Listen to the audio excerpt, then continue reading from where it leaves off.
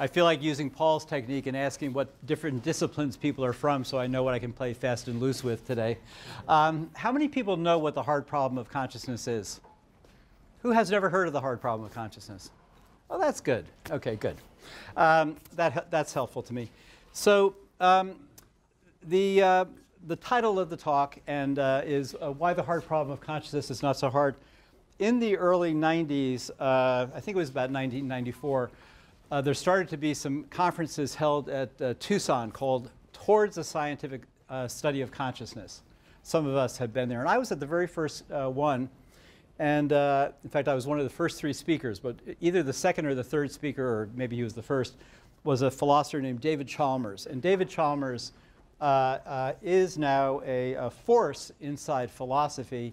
And he's been telling philosophers for a long time that there is this very hard problem, although he's not the first.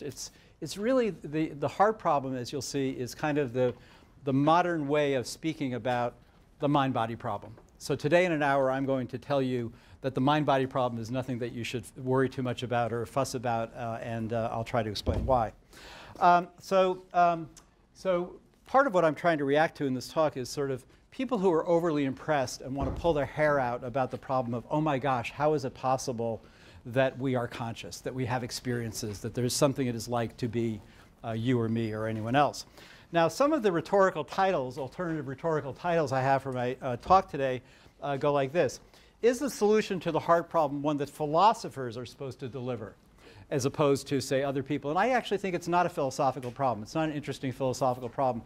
It's a problem that scientists are to deliver, and scientists are already in the process of delivering the answer. And as you'll see, it's not so hard. By the way, it isn't easy either. The title of my talk doesn't say the hard problem of consciousness is easy. It just says it's not so hard.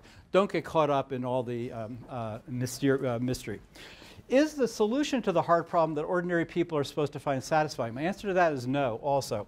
I'm struck by the fact that Dan reminded me, just because Dan's from Harvard, about a dinner party I went to about 7 or 8 years ago. And there were two people from his university, one an economist and one a physicist. And as soon as we started talking during the cocktail part of the dinner about what we did, both of them sort of at once said to me, oh my gosh, you work on consciousness. No one has a clue as to how consciousness works.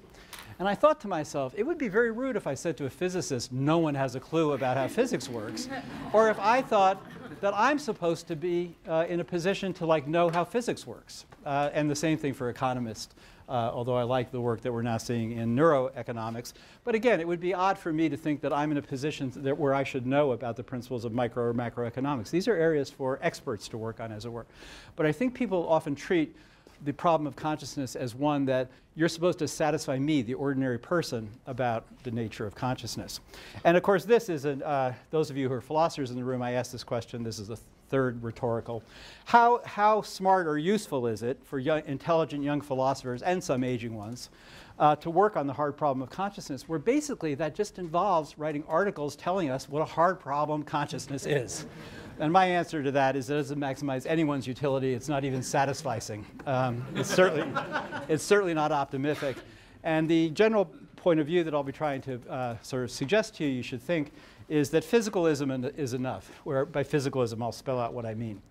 Now, so today's aim is, back in 1992 when I wrote my first and only book on consciousness, I named some people, some philosophers who are still up and about, Mysterians. And Mysterians are people who do try to convince you that we'll never understand the nature of consciousness. And I distinguish Mysterian types into old Mysterians and new Mysterians, but they've been very effective in making people like economists and physicists from good schools think that no one understands anything about the nature of consciousness. So today, even if you don't know yet that you have Mysterian tendencies, trust me, you do. And I'm going to try to help you and do some therapies so that you aren't taken by them. Okay.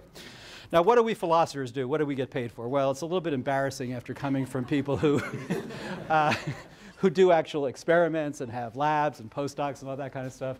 But one job description of philosophers is this one that I love from a philosopher named Wilfrid Sellars, because it describes what we philosophers do when we do wonder or worry about such things as the mind-body problem. So Sellars says this: the aim of philosophy, abstractly formulated, is to understand how things in the broadest possible sense hang together in the broadest possible sense. So what might that mean? Well, one of the things that Sellers thought, and I think this is still something that my entire career has been interested in these two things. There are ways of thinking that are scientific. Sellers called those the scientific image of image, okay? And there are ways of thinking that are not scientific. And you might just wonder, how do they come together? So for example, a famous passage in Sir Arthur Eddington's, I think it was called The Structure of the Physical World. But anyway, 1922 book by Arthur Eddington. He says this, he says, I walk into my study today, he says, this philosopher's study, referring to himself in that old-fashioned way that physicists used to.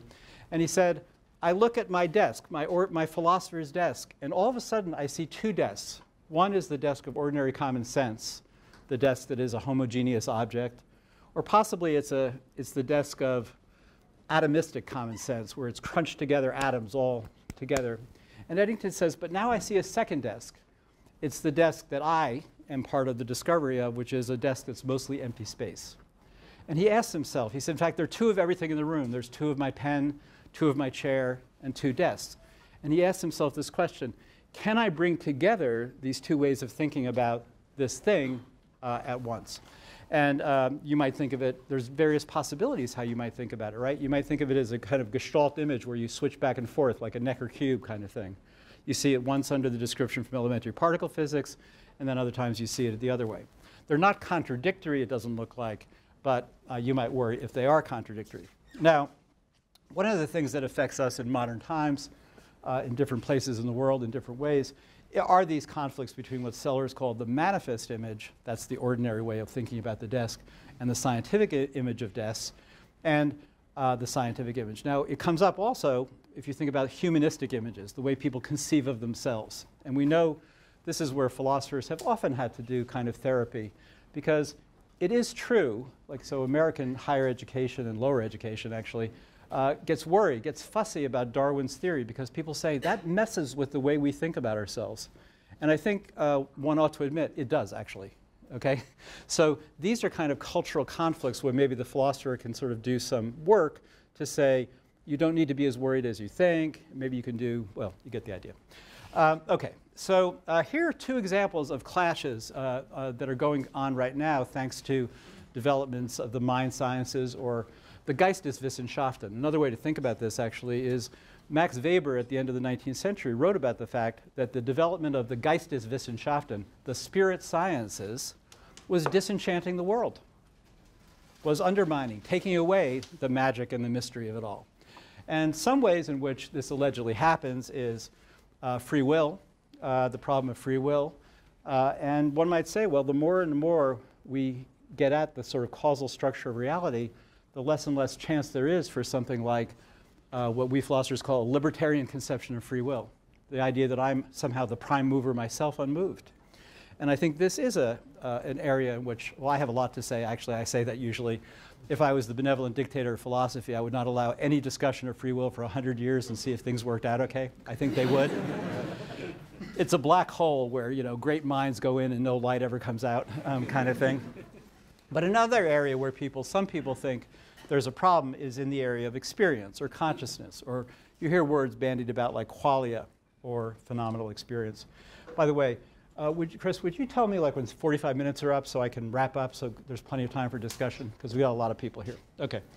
So what should you do when the two images clash? When, in our case, for example, say neuroscience conflicts with a certain image people have of themselves.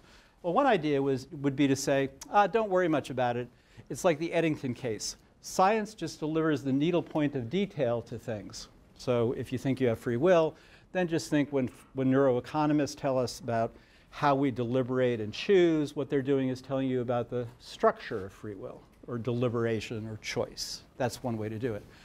Another thing, though, I might say, sometimes the situations aren't like the Eddington cases. They're actually where there's a clash. So on a classical humanistic view, what some people call the great chain of being view, right? There's pure spirit at the top of things, God. At the bottom, there's dirt. And moving on up, plants, part of nature, pure res extensa, extended stuff.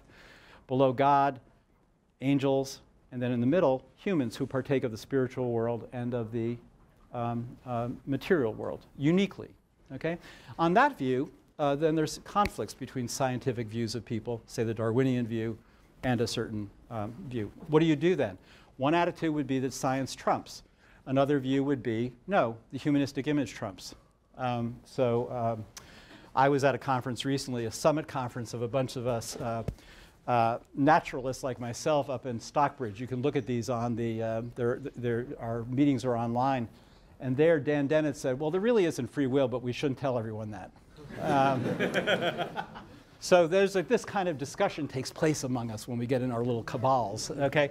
So that would be science trumps, but don't tell everybody that because it had bad social effects. Okay, you get the idea. So here's the hard problem for those of you, the one half of the audience who never heard about this particular version of it. It goes like this. You could read through, well, I'll read part of it. It's undeniable that some organisms are subject of experience. But the question of how it is that these systems are subjects of experience is perplexing. Why is it that when our cognitive systems engage in visual and auditory information processing, we have visual or auditory experience? The quality of deep blue, the sensation of middle sea. How can we explain why there is something it is like to entertain a mental image or to experience an emotion? It is widely agreed that experience arises from a physical basis, but we have no good explanation of why and how it so arises. That's kind of an expression of the hard problem and a certain kind of conclusion that reinforces the abject ignorance of us. Okay. Why should physical processing give rise to a rich inner life at all? You can imagine that said rhetorically or asked non-rhetorically. You could just say, how is it? How is it that it happens? You know, you might say, how does water freeze? Someone says, the mean molecular kinetic energy slows down so much that that's what it does. Or why does it boil? You say, the mean molecular kinetic energy gets up around whatever, and then it steams. And then you tell the mechanism, okay? So you might be wondering about that. Or you might be saying, no one could ever understand it, okay? And that's the worry that I have about this way. So, but here's some ways of putting the hard problem. How is consciousness possible in the material world? How does 2.5 pounds of fatty tissue in here with a bunch of neurons doing their thing and some neurochemistry, how does that ever give the technicolor of experience? How is it possible that this works this way? How does subjective experience arise or emerge from brain tissue? How does subjectivity arise from objective physical states of affairs? So these are just ways of, the way I'm trying to state them first pass, these are perfectly reasonable ways of stating certain kinds of questions. Now what happens though is in philosophy at least, and among certain other people, you get a certain tone of voice that then comes in, and I say this is the sort of rhetorical hard question. You need to say it in a maximally mystery-mongering voice. How is it possible? How is it possible? You get the idea, okay? And then you're supposed to sort of go home at night and say to your family and your friends, no one has a clue about how it's possible. Okay. Now, the first thing to say, well, this might be useful to, there's a lot of different ways. So I really do think the hard problem is just the modern version of the mind-body problem. And it comes to us in the form that is made particularly salient by the neurosciences, because we now do think, unlike, say, Descartes, that the brain isn't just the vehicle through which the mind speaks. So those of you who, so here's some taxonomy of responses to the hard problem. There's dualist responses. So most familiarly, actually in 1949, Gilbert Ryle in a book called The Concept of Mind said this. He said, the myth of the ghost in the machine is still the dominant view among most laypersons, scientists, and philosophers in Britain. 1949. So now that's interesting. Let's just suppose he's right, okay? What is the myth of the ghost in the machine? It's the Cartesian idea that I have this body, but closely united with it, as Descartes would say, is my mind. And my mind is non-physical, and it somehow or other does amazing things, like my mind, because I now choose to make a pedagogical point by walking, is able, as a non-physical substance, to move 185 pounds of fighting manhood. That's kind of amazing, okay? But these are the powers that, on the Cartesian view, minds must have over bodies. Now, you can see right away why this is going to be an unstable view, because it looks like you're going to violate conservation laws and all that kind of stuff. Okay, but that's one view. another view, there's various kinds of dualism. I could talk about them in the question period. Another kind of dualism is called property dualism. This is a popular view right now. It doesn't say that the mind is a physical substance right next to my body, but there's some more peculiar relation between my brain and my thoughts. My thoughts are non-physical, and so on. A popular view is called epiphenomenalism. Now, epiphenomenalism is the view, William James, those of you who read his Principles of Psychology, 1890, James quotes Huxley, Thomas Huxley, who was Darwin's bulldog, as saying this. He says, the consciousness stands to the mind as the toot of a choo-choo train stands to what drives the train. Okay, so you picture the big train coming through town. The fire in the belly is what's causing the train to go, but you see some steam being let off and you see a little bit noise, and that's what consciousness is. It's just a little bit of noise coming off the system. Or think of it as you might think when you're cooking eggs on oil, okay? You might be a child and you might think, oh, it's the sound that's cooking the eggs. But of course you'd be wrong. The sound has nothing to do with it. The sound is just an epiphenomenon of the cold egg meeting the hot oil, and it's a side effect. It's physical, but it's not doing much of anything interesting. Okay? And James in 1890 says, epiphenomenalism is an unwarrantable impertinence in the current state of psychology. Now, I personally think it still is, actually. Okay? We shouldn't say that the consciousness does no causal work. That would be unbelievably peculiar. It would mess up, actually, neuroeconomics as well as a lot of other things, I think, if we thought that our subjective states did no work whatsoever. But I'm interested. Every year I speak in the cognitive neuroscience group at Duke to the introductory PhD students. And often, in fact, every year I have the same conversation with the teacher who's in charge of it, who's a great neuroscientist. He says, so if you think that consciousness is physical, that conscious mental states are physical, you think they're epiphenomenal. I say, no, no, no, no, no, no. But this is a kind of a, we can maybe come back to that, but this view is out there. Then there are eliminativist people. These are sort of like modern day behaviorists, maybe. They just say, and some people accuse Dan Dennett of having this view, consciousness is an illusion, don't even talk about it, get over it. Then there are people like what I call principled agnostics. Thomas Nagel, at least, used to be one of these. These are people who say, I don't know what the answer to the mind-body problem is. It's just a very difficult problem, and I'm kind of maintaining neutrality on it. Then there's the view that I like. These two are underlined. Well, the view that I like is underlined, and the other view that I don't like is underlined too. So the position that I defended back in the 90s, actually maybe in 89 even, in some papers I wrote before that, was what I call constructive naturalists. Assume that physicalism is true. I'll explain why you should assume it as an inference to the best explanation. And be quiet about the mind-body problem and let the scientists now do the work of explaining to us how the mind-brain world work in concert. And that will be, at the end of the day, the story about how consciousness works in us. Actually, how consciousness and unconsciousness, not that consciousness is an entity. Mysterians, however, say some things like this. The mind is either physical, and we'll never understand it, or the mind is not physical, and we'll never understand it. That is, with any extant metaphysics, you'll never understand it. Sometimes people have said, good philosophers, who are just, will say things like, it would be like if a chimpanzee was smart enough to ask some questions about quantum physics, but they wouldn't be smart enough to answer them. That's sort of thought to be the predicament that we're in. We can ask questions about consciousness, but we can't answer it. And there are actually a bunch of nowadays what are called panpsychists around. They were always around, but some people like Tononi is a panpsychist. Christoph Koch sometimes is a panpsychist. They think that it's so complicated to explain how from the Big Bang there could have been consciousness emerging that we should just assume that consciousness is a fundamental force in nature. Chalmers sometimes has a similar view, that even like little particles are sentient in some sense. I won't discuss this, but I can send you to. Okay, now the first thing to notice is that if there is a hard problem of consciousness, it's like a lot of other hard problems. Okay, it isn't like unique in being like the only hard problem around. So here are some famous problems, and these are all perplexing. These are not easy problems. They're all perplexing. So what Leibniz said was the fundamental philosophical problem. Remember, Aristotle said all philosophy begins in wonder. Kids are good at wondering, right? Heidegger loved this first problem. Why is there something rather than nothing? Why is there anything at all? And of course, we know there's some stories. Someone says, oh, I know. The reason there's something now here on April 9th, are we not, the 9th?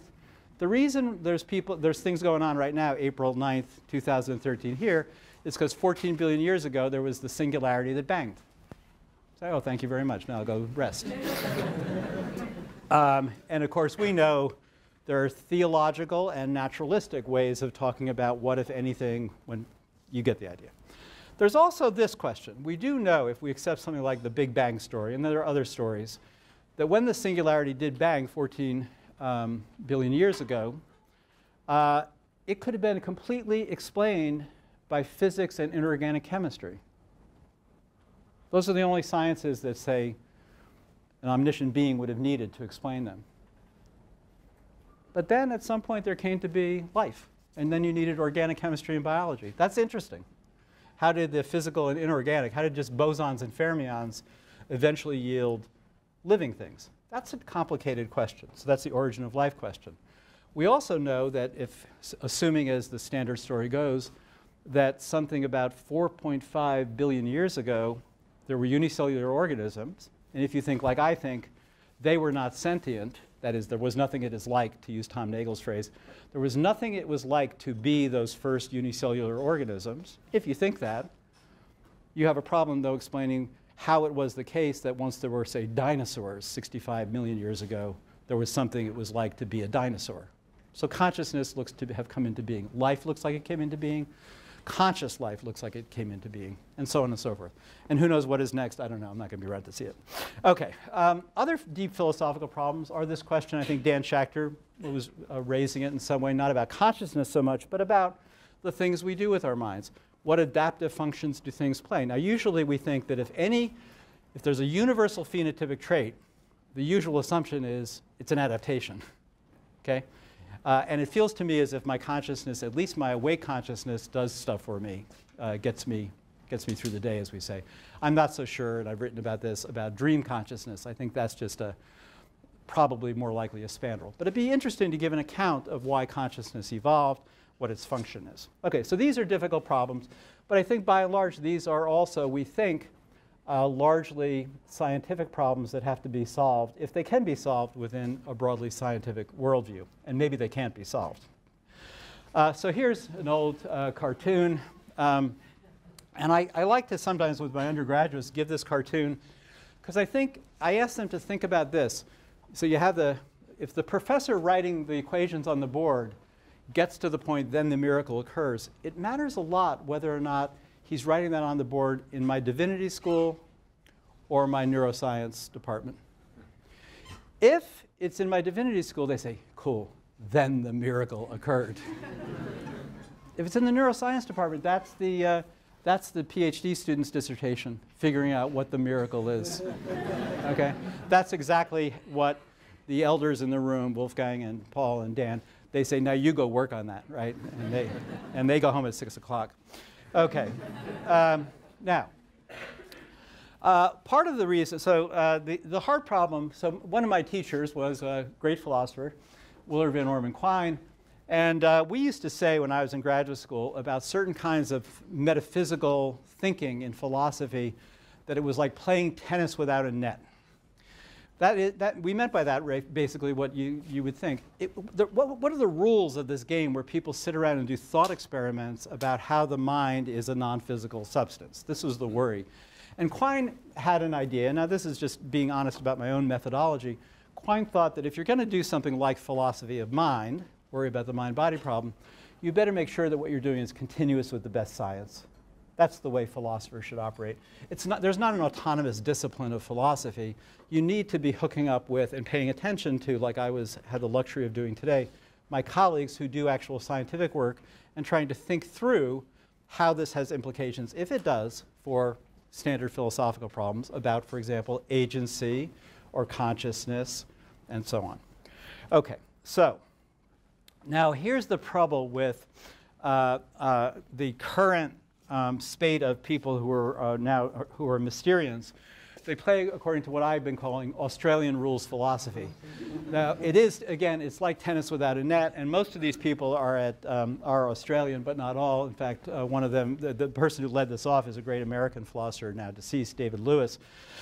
But so David Chalmers, who's the leader of this group of current Mysterians, they pretty much only use thought experiments to show that the hard problem is insoluble, Gedanken experiments, not science. They're not trying to do what's continuous with the best science.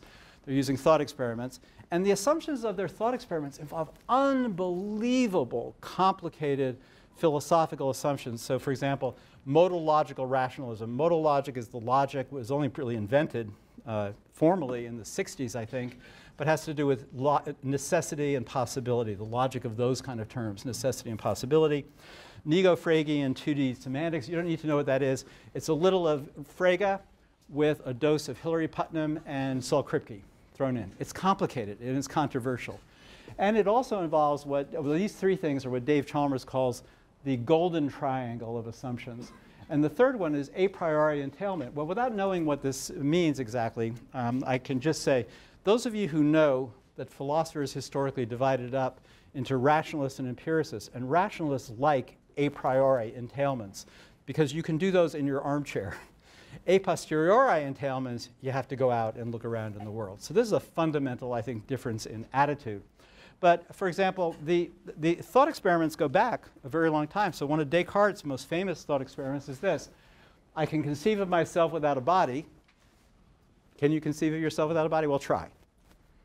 This is in Descartes' first meditation. This is his first argument for mind-body dualism. I can conceive myself without a body, but I cannot conceive of myself without a mind. Therefore, mind is essential to what I am, body is not. It's a classical argument from Descartes. Okay? Now notice how these current arguments work. Well, this one.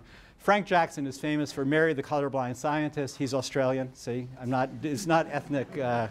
Okay. But you may know this story. He says, oh my gosh, if physicalism is true, then imagine a scientist who grows up in a black and white room. She knows everything there is to know about color, about the physiology of color, the way color works in the world, the reflectance properties of surfaces and how they produce color perceptions. But then she gets out of her black and white world and she sees her first red tomato. And the question is, well, didn't Mary have a new experience? And everybody says, yes, she did have a new experience. He says, so therefore physicalism is false. All the physical facts don't a priori entail what it's like to experience red. It's a terrible argument. No one thinks it's any good. And there are volume upon volume upon volume. Even Frank Jackson, who put it out, doesn't think it's any good about the many ways in which it has gone wrong. But it leads many people to think that physicalism is false. Now, David Lewis, as I mentioned, he is the American who spent a lot of time in Australia. And this just tells you the method. The philosophers in the room would be picking up on this. But Lewis, this is a quote from something David Lewis wrote. She calls minimal physicalism. Physicalism is true for any world W, if and only if, now notice we're talking about worlds that not, if and only if a complete physical duplicate of world W is also a complete duplicate in every other respect. That is, if we set about only duplicating the world W according to its physical properties and relations, then as a consequence we have duplicated W in every respect. This thesis is stated in shorter terms by saying that all properties are either physical properties or supervene on physical properties. So if you're a physicalist, you would believe this. But then what happens is in David Chalmers' work, and David Chalmers gives several arguments for Mysterianism. He loves Frank Jackson's argument about Mary. But here's also an argument of him. Imagine a complete physical duplicate of yourself in an other world. By the way, this world doesn't have to be Mars. It could be like an other universe. Okay? Imagine a complete physical duplicate of yourself in another world. Could you conceive of that duplicate of yourself being just like you in every physical way, but absent consciousness, like nobody's home? It passes the Turing test, as we say. It acts just like you, but there's nobody home. You with me? There's no experiences. There's no qualitative states. Chalmers says, if you're smart enough and you play by Australian rules, you should be able to conceive of that. Second premise, if you can conceive of that, given that whatever is, second premise, whatever is conceivable is possible, therefore zombies are possible. And Chalmers actually concludes from this, he thinks it's demonstrative that physicalism is false. Joe Levine, another good, Joe Levine was the first one out of the gate with this kind of argument. He doesn't think it's false. It's probably false. He's come to now believe. Joe Levine was the person who talked about the explanatory gap between neural talk and mental talk. But the trouble is there's a huge amount of controversy. A lot of smart people say, no, if I conceive of myself in another world, duplicated, it has consciousness. There is somebody home. This is the trouble with thought experiments, you see. What are the rules? What are the rules? Some people can conceive it, and some people can't. In fact, there was a survey done in a field called experimental philosophy. Most philosophers claim they can't conceive it. Well, if you're playing according to these rules, then it looks like it's kind of like surveying people for what their intuitions are. In any case, this is the kind of the Gedanken experiment that's going on now that causes. Now, first thing to notice is that even if, okay, first two things to notice. The argument, even if you were accepted, doesn't show that physicalism is false in this world. This is a very important point. One way to do metaphysics, thinking about, back to Seller's point, the idea that you're trying to figure out how things hang together. Well, one way to do metaphysics is to say, and most people I think who've thought about consciousness think this way, I'm interested in how consciousness is realized in sentient beings on Earth. Next, I'll get to like what they might have to be like in Mars or Alpha Centauri. Okay? I'm not talking about any possible world. Other universes, I'm not talking about that. I'm just talking about on Earth.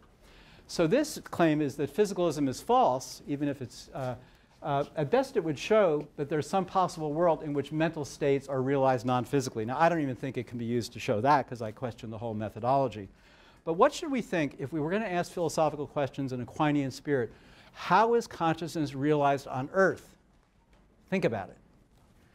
Now, I'll come back to this in a second. Here are some things to say in response to Mysterians, and then I'll move from the fourth one to give a more substantial answer to the Mysterian. One thing you might say, and some psychologists say this, so for example, Paul Bloom, a good psychologist at Yale, thinks that kids are natural-born dualists. I don't agree with him about this, but it's an interesting idea. Namely, he thinks that it's just natural that young children think of mental life as non-physical in a certain way, and that they think of the physical world as different. This just shows that it's a sort of a heuristic that's built in. So we're biased to think in the direction of dualism, even though dualism is false, Bloom would think.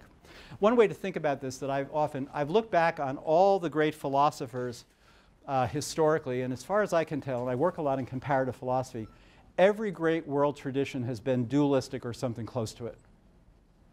Every great world tradition. I work in Chinese philosophy, some in Indian philosophy. They're almost always that way.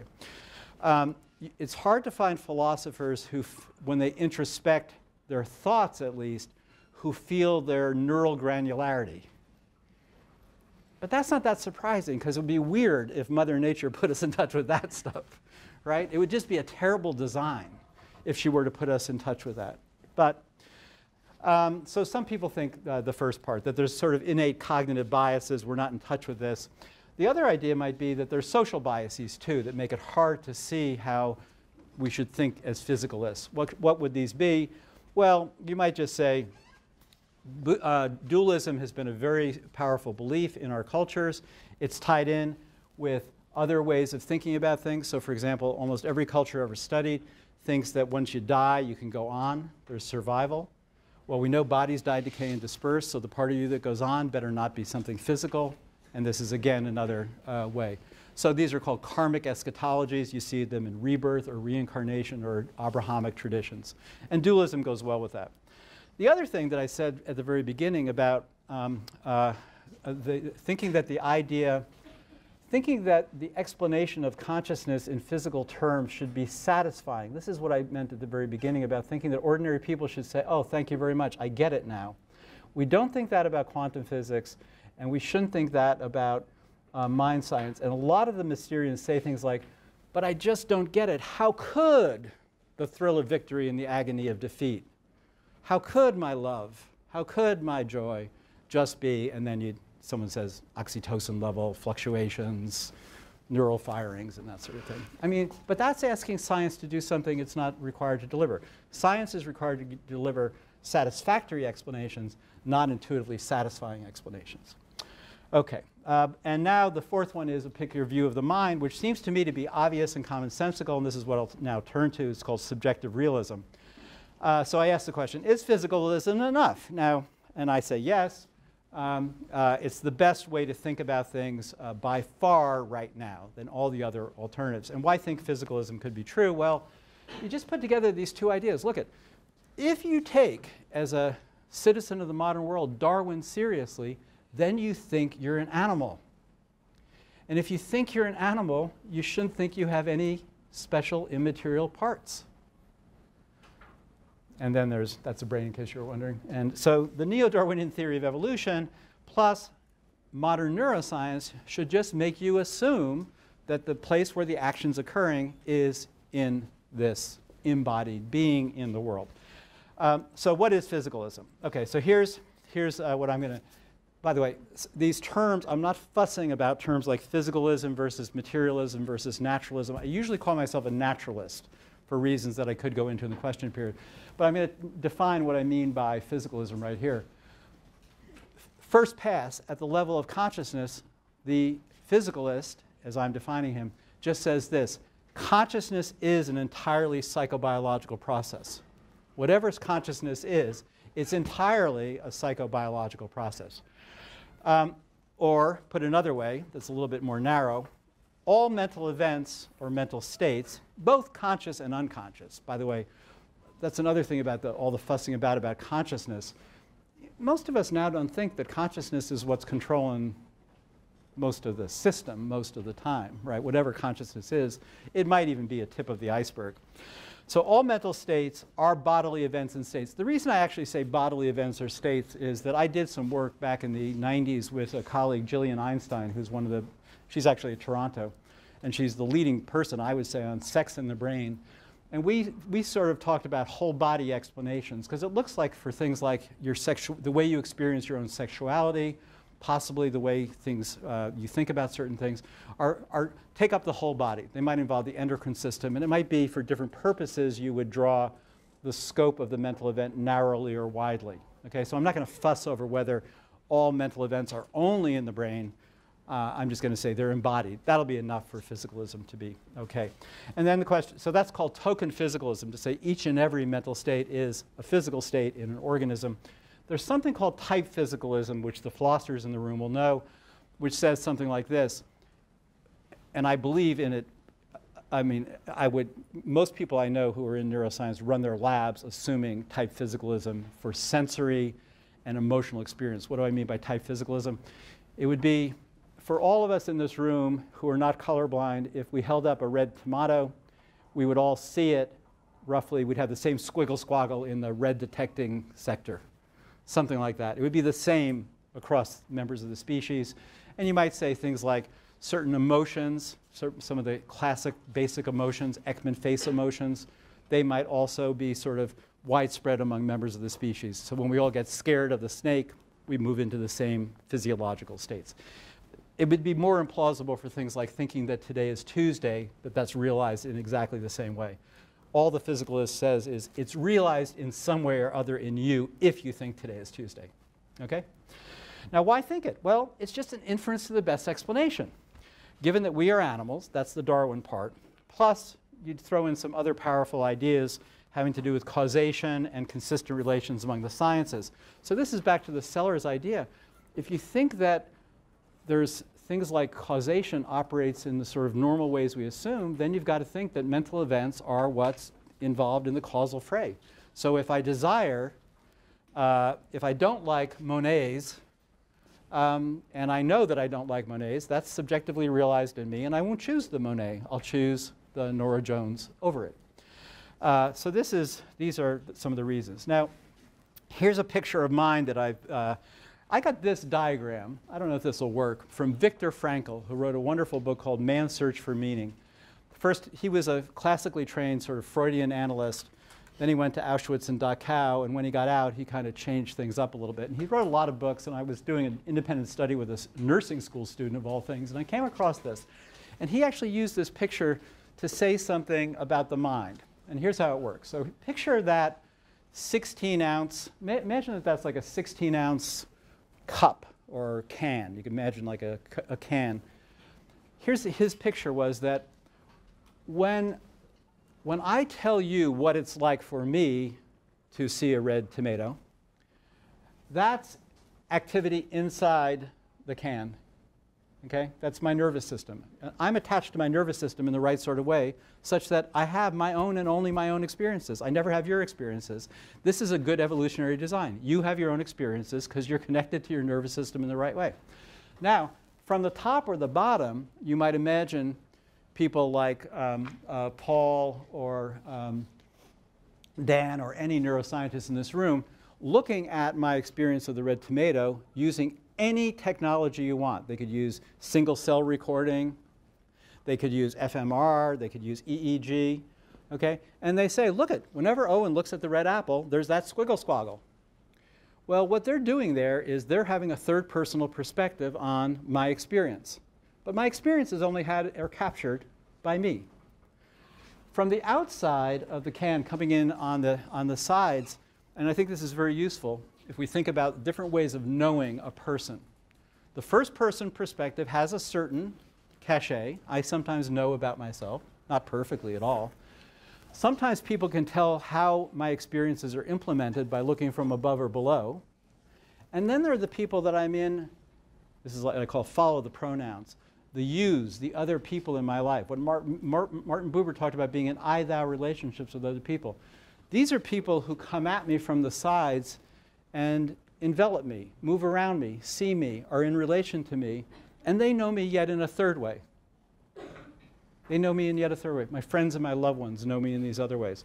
There's these three distinct epistemic perspectives. The metaphysics, they have no metaphysical consequences whatsoever. They just happen to be three distinct epistemic perspectives, the first person, the second person, and the third personal. How am I doing on time for what I told you? 2 or 3 minutes. Before I get to 45? Yeah. Good. Okay, so an idea here would be this.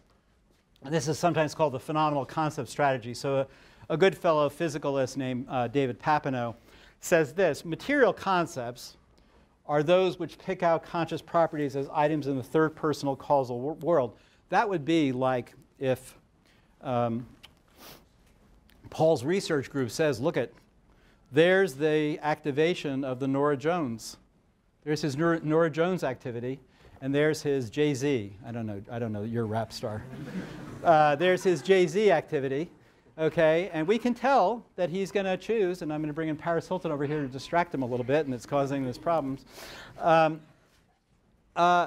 He's seeing the realizers of what I experience. I might not experience in this way, but I maybe would in that case, subjectively. So the material concepts, that squiggle squoggle or that mountain of activation, is picked out by material concepts. But I pick it out in terms of a preference for Nora Jones. That's in terms of what it's like for me. That's the level at which I know it or have access. It's no more surprising that I have access to my preferences in that way than it is that I can tell you how the state of my digestive system, but I can't tell you anything about that there are E. coli, let alone what number there are. I'm not in touch with that. I'm not in any epistemic touch with that. And then he says, Papineau says this: you can think of this materially in terms of nerve messages, brain activity, bodily flinches, facial grimaces, and so on. Or you can think of it in terms of what it would be like and how it would feel if it happened to you. And that brings up things about thinking about if it were to happen to me, imagination that we talked about earlier. So here's the idea, according to the phenomenal concept strategy, and it's totally part of the physicalist picture of things. Sure, our concepts that pick out what it's like to experience blue are not the same concepts as the realizer of blue, the concepts that say this is a blue realizer in the human brain.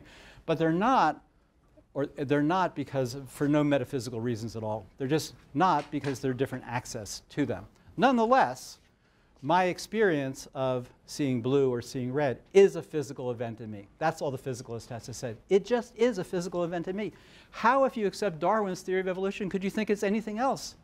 Where is it happening? Okay? This is the basic picture. Now, so back in, this is This is from a paper I did, but this was also in my 91 book.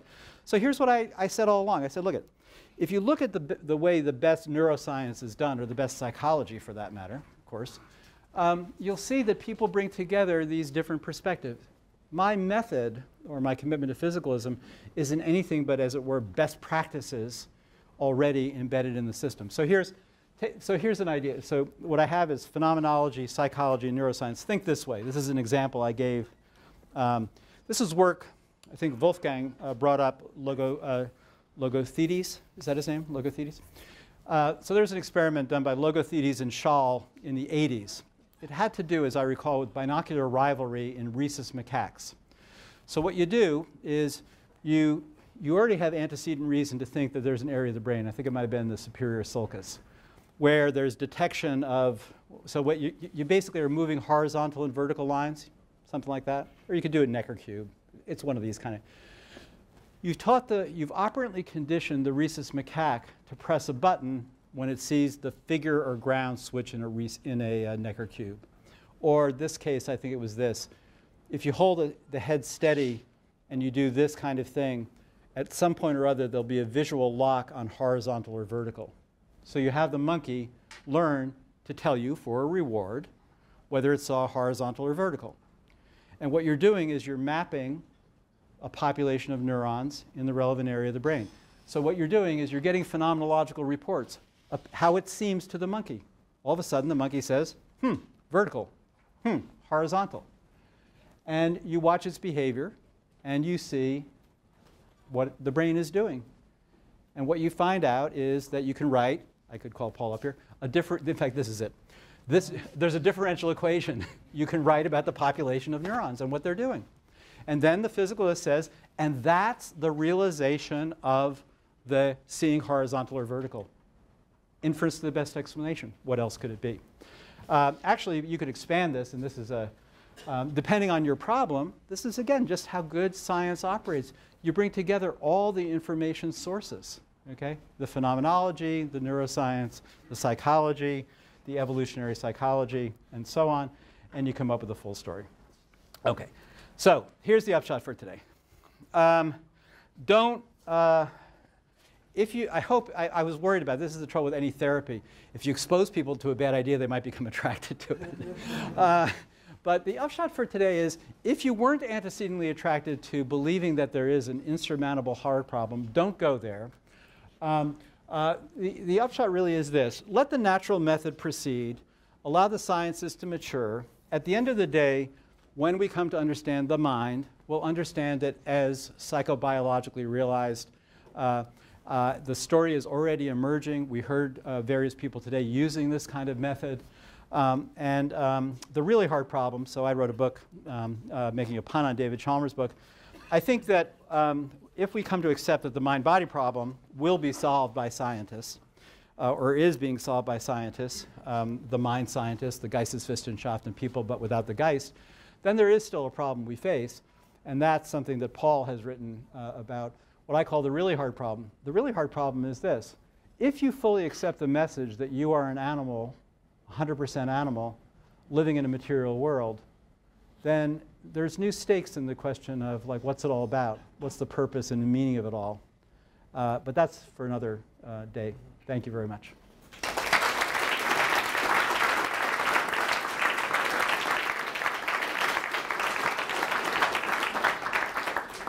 Oh, that was for Quebec province. I'm sorry. So if there are any questions, I'll let you. Please. Thanks very much. I was interested on the subject of therapy. I noticed that recently Gary Gutting wrote an article in the Stone of the New York Times on the really hard problem, the zombie argument, and so on. And I saw many commenters, including friends of mine who are in fact interested in things like theology and that sort of thing, who you would expect to be doing, actually ended up saying, to my surprise, that it was either a circular argument or that it was begging the question in some tacit way. Now, I was wondering, would you level that claim or that critique against things like the zombie argument and Lewis's approach of begging the question? Would you go that far, or? let me tell the audience what, I mean, I wrote Gary Gutting the minute I saw that New York Times opinionator, because I often send him fan mail for things that he does well. So what he's talking about is one day about a month ago or so, he said, I'm really interested what people think about, and he gave the Mary the Colorblind Scientist thought experiment and Chalmers, imagine a duplicate of yourself without consciousness. And then he had readers reply. Now, I couldn't even bear, I never can bear to read what the readers think in the New York Times. So I'm glad, thank you for your heroism. But again, I mean, on that note about the therapy, my problem is that philosophers are good verbally, and we're good at thinking up clever trick thought experiments, and there's so many different things that I think about this methodology that I probably shouldn't say. I think it's a serious problem. I think the problems in analytic metaphysics now are a very, very serious problem. I don't know if I'd say that they're, I'd have to look specifically at particular arguments to see if they're question begging or not. But I think I just don't get, I think it's tennis without a net. Yeah. Please. Well, I mean, you set the goal as trying to understand the body consciousness dichotomy. But there is the issue of what is understanding, because understanding itself is a matter of consciousness. And maybe we should first understand what is understanding. Well, that's fine with me to work on what understanding is, and I think what we find right away, there are different kinds of understanding. I'm interested in this question of whether or not, you might think when you set off AI to figure out the way nature ticks, when AI produces the information, is there now a place in the world in which it's understood, even if it's not in the minds of sentient beings yet? I'm inclined to think I'm okay with that, but it's a different kind of understanding than we're used to. All I want to say about, there's classical philosophical work on the differences between understanding, explanation, prediction, and retrodiction. Some of it is excellent. There are plenty of philosophers of science in the room who could tell us about that. There is a whole view that came out of Germany in the 1900s about Verstehen, which has been very influential in anthropology, about being actually participant observer and understanding from the inside what it is like to be. And I approve of that, and I think there are all these different methods. What I object to is that with the mind-body problem, it's commonly said that the explanation should satisfy us. And that's where I worry who the us is and why it should satisfy us. I mean, I suspect a certain amount of narcissism in this case. It's that we don't like a certain story about ourselves being told, which is this materialistic story, which people do view as disenchanting. I'm not sure that the same problem wouldn't be, like how many people in this room have done the hydrolysis experiment that shows that water is H2O? Okay, like about 8 people. So the rest of you believe that water is H2O? Yeah. And I mean, do you understand? Is it satisfying to you? I don't know if it is or isn't. I think that if you paid attention to, if you just go into a room and look at the periodic table of elements and watch the way it expands, and you find out gold is the substance with atomic number 79, you say, that's so satisfying to me. I don't think people react that. So I'm with you. Yeah. Please, yes. Thanks. I'm really curious about something. So you talk about how consciousness is sort of a physical realizer for consciousness. Consciousness will be physically explained. I'm really curious for clarification. So if talking supposes that consciousness is something like there's a particular phenomenon, consciousness. It's a physical one, and we'll explain it. But I'm curious whether you think that means consciousness is something like a homogeneous phenomenon that we'll explain, or whether we might think of it something like consciousness might be, to take Seller's example, rooted in the manifest image, not the scientific image, in which case it isn't that consciousness is sort of explained by the brain, or consciousness is in some sense realized by the brain. It's just that the concept is rooted in this way of talking that is just sort of leading to this problem. You said several things that are very important and helpful. So Sellers had behavioristic and eliminativist tendencies. So he did sometimes think, as you just pointed out, as did Quine. Quine and B.F. Skinner, Fred Skinner, were members of the Society of Fellows at Harvard together. Behaviorism was, reigning. And so all these people were suspicious about consciousness. All I wanted, so thank you for that. So there are different reactions that people could take. The answer to your question is this. I don't think we should think of consciousness as a faculty. Certainly that's not going to work out. We also should think of it, so your question was, is it homogeneous or heterogeneous? Clearly, phenomenologically, it comes in different types. I mean, there's like the consciousness when I'm in non-REM sleep, logically perseverative, bland, non-visual. There's the kind that when I'm in REM sleep, highly visual. We know what's going on in the brain at those different times. There's my emotional feelings, which do feel like they involve my whole body. There's thoughts that today is Tuesday. When I wrote my book on consciousness, there was, at the time, a lot of people were looking for a marker like 40 hertz activity. That was the big thing then. And that was in fashion then, and then it went out of fashion for a while, and now it's coming back in. So the idea could be, it might be the case that every conscious mental state has something going on in it such that it is conscious. But that's, again, not something which, as it were, I'm not entitled to an opinion about that. That's part of the lesson of today. Although I'm entitled to tell you about the phenomenology, and the phenomenology I can tell you from my point of view and what I hear other people say, it seems like. Different things seem like. Please. Hi, so I'm actually a student in mathematics. Speak up a little bit. I'm a student in mathematics faculty studying statistics.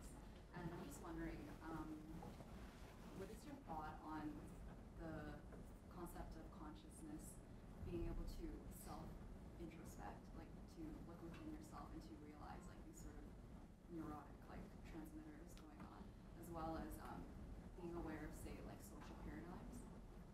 Okay. So I think what we could say, usually when I work on consciousness, I usually say something like this. Again, it has to do with the way people... So I said the first problem to solve is something like this. What is it like to be a creature who can have the lowest level consciousness experiences? Like maybe you could imagine telling, this would be a just so story, say something like, the first creatures that were sentient, well, we know that like visual system evolved, some people think 75 different times on Earth, I think, okay, along different, it wasn't just, you know, so having photoreceptor cells in a light, very well lit environment looks like a really terrific adaptation. So imagine that that was the modality.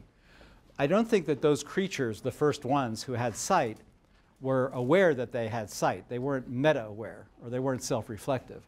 We are enormously self-reflective, and we can be aware of our awarenesses, and we know from all the Woody Allen movies it can go meta, meta, meta until you're like, you're lost.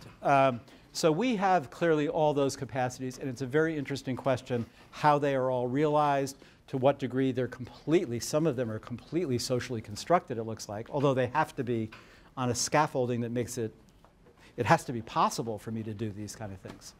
So these are like really the rocket science questions about how the system works, I think, eventually. But I think we start with low things like, you know, pleasure and pain reception look to be very, very adaptive. So, and they're, you know, we know that, yeah, you get the idea. Yeah, please. You talked about the very interesting idea of one of the philosophers who said it is like a monkey raised a question about quantum physics and cannot answer it.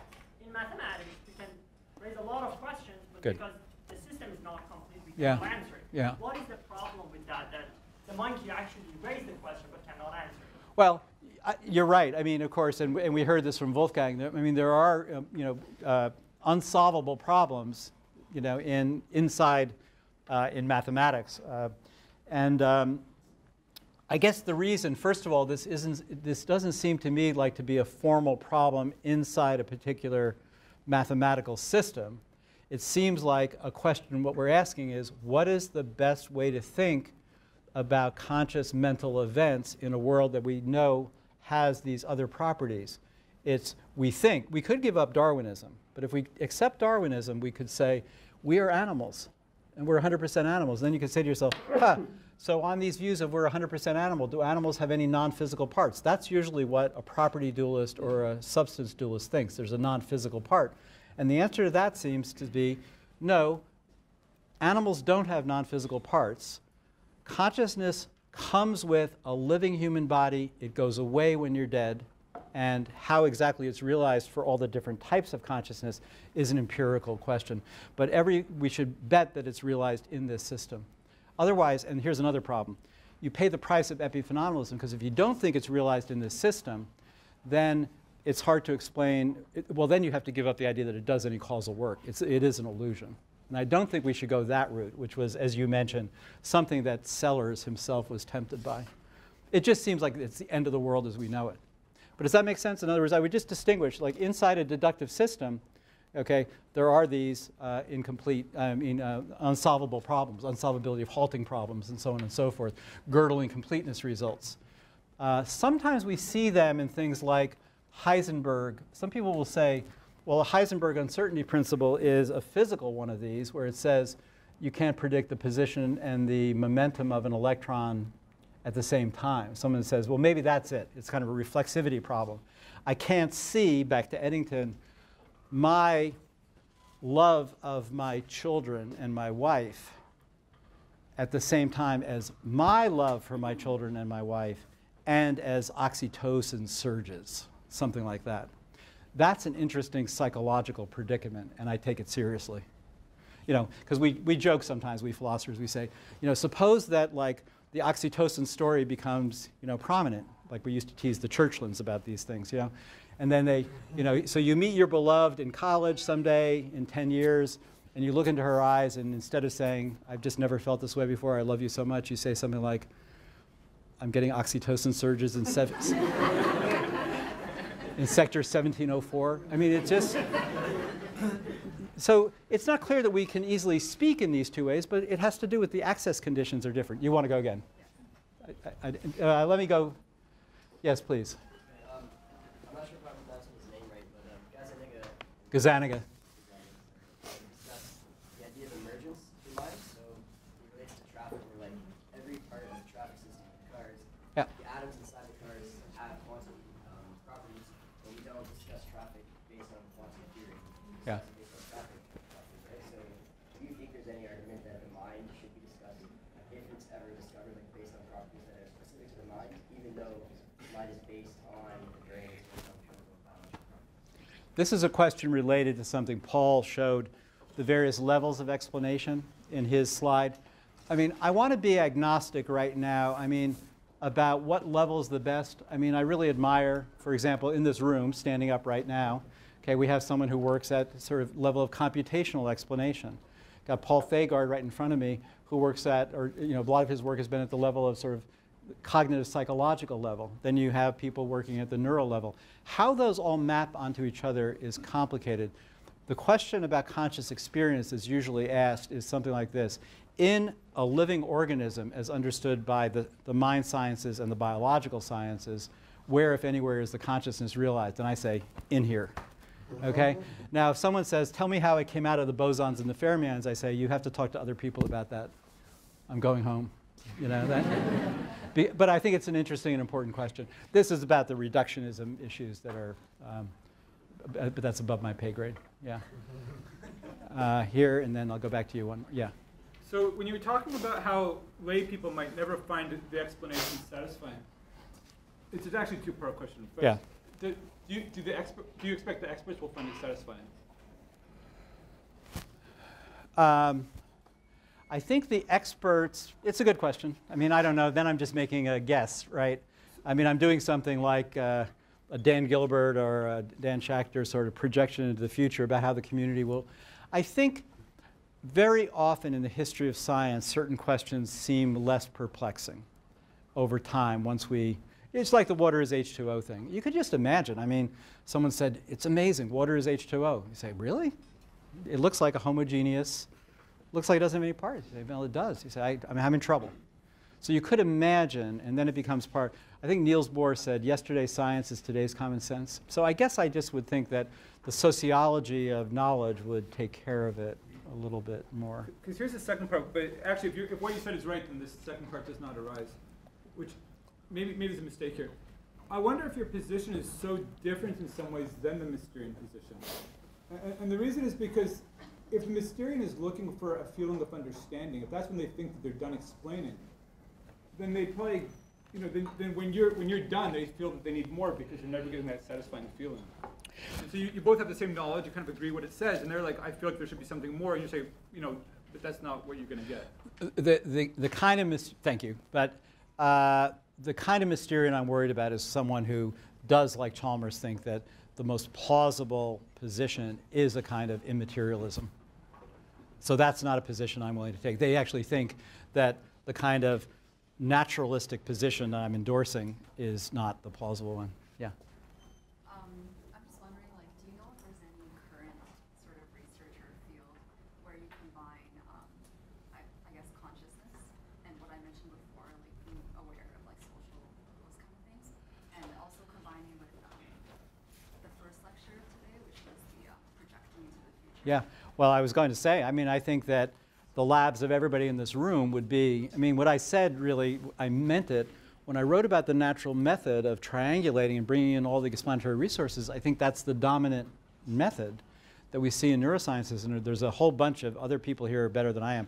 Social neuroscience, which is interested in these questions about how social scripts enter into cognition. And I really do think, it's not part of my talk today, but because of work that I've done in non-Western philosophical traditions, where I've had to pay attention to what people think on the ground, as I said, I think a big social cause of believing in certain kinds of dualism or being attracted to them have to do with larger Weltanschauungs, to speak Germanly, that people have, ways of viewing the world, and these things are all part of a piece. I'll have to talk to you afterwards. You're too enthusiastic. You can.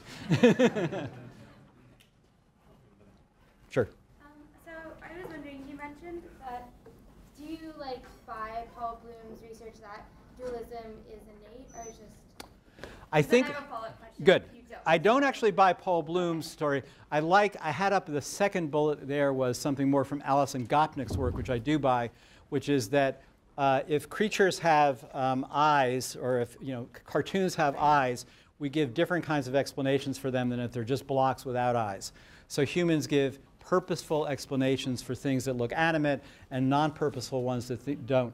I think that's, Paul is sometimes towards innate substance dualism, but yes, I think that's part of it. So go ahead. So then I was wondering, when you talked about different types of explanations, some being unsatisfactory to just say the layperson, and then as some explanations being intuitively appealing, what is that intuition that those lay explanations are appealing to then, if there isn't some sort of innate conception of dualism?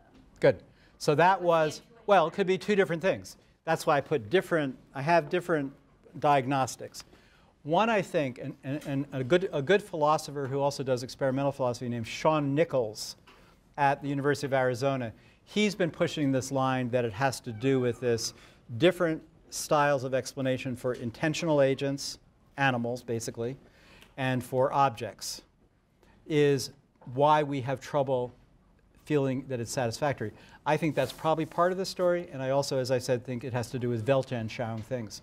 If you're brought up in, look at, most North Americans, you Canadians are more heathens, but most North Americans on surveys are members of some Abrahamic tradition or other. Now those traditions come with the idea that you survive. When I go to Thailand, where I've interviewed Buddhists, for 5 weeks I interviewed well-educated Buddhists, and I say, why do you give monks merit? And they say, I give monks merit so that I get a better rebirth. I said, do you really believe in rebirth? They say, yes. Now, if you believe in rebirth, there's some part of you that's going on. It fits much better with some kind or other of non-physicalism. So your argument is then predicated upon like social experience. No, that's why I said it's different. Yeah. So on the slide that you first referred to about Paul Bloom, I have there's different things. So one's a cognitive bias, possibly. Yeah. One's a social one. Yeah. And then there's others. Yeah. The gentleman back there first. Yeah. Assuming that there's biological restrictions to understanding. Speak up a little bit. Assuming that there's biological Yeah. Do you think it's still useful to use words like mystery as opposed to like hard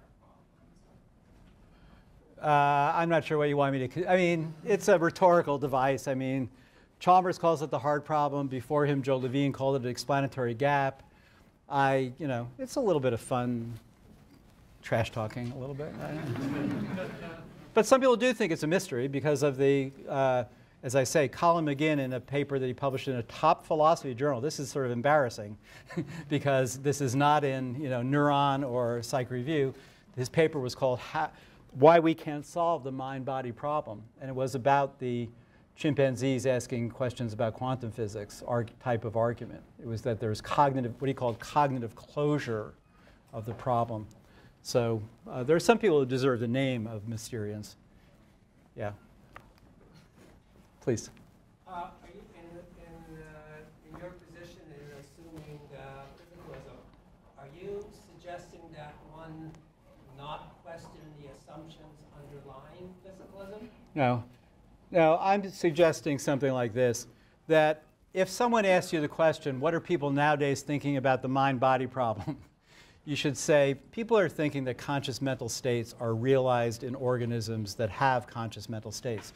If someone asks you, what creatures, how low down do they go? Then you say, well, there's controversies about whether scallops, oysters, and clams are conscious. Most people think not. Fish probably are, and then you've got to get to the experts.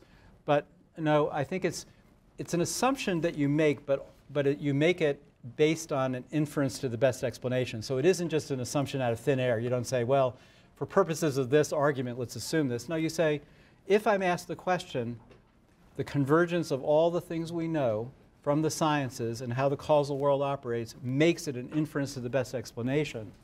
It's abductive or inductive. It's not deductive. But there's no other contender out there. That's. You're not closing off to re-examination. Oh, no, you're allowed to do that. I would not be able to get paid for teaching undergraduates if it wasn't for being able to ask that question. Yeah, no. Yeah, I mean, it's a free world and all that, so yeah. One last question. Woman over there, sorry. Hi, so I'm just wondering, with regards to Chalmers' perspective on the zombie example, I just want to know, how is it the same to create this duplicate world and then picture yourself without consciousness or as a zombie when you can't do that, like with your original self, like you can't picture yourself without consciousness, but you can picture yourself without a body? You're asking me to help you think of yourself as a zombie. I'm just asking, how could that present in cold water? I'm with you. So when people do these thought experiments, what Chalmers has had to do is, when he realized that most people wouldn't get on board with it, he said, well, it's ideally conceivable. Well, that means that if you sit around with other people playing Australian rules philosophy and you get in the right mood, you will start to see it. But I can't help you.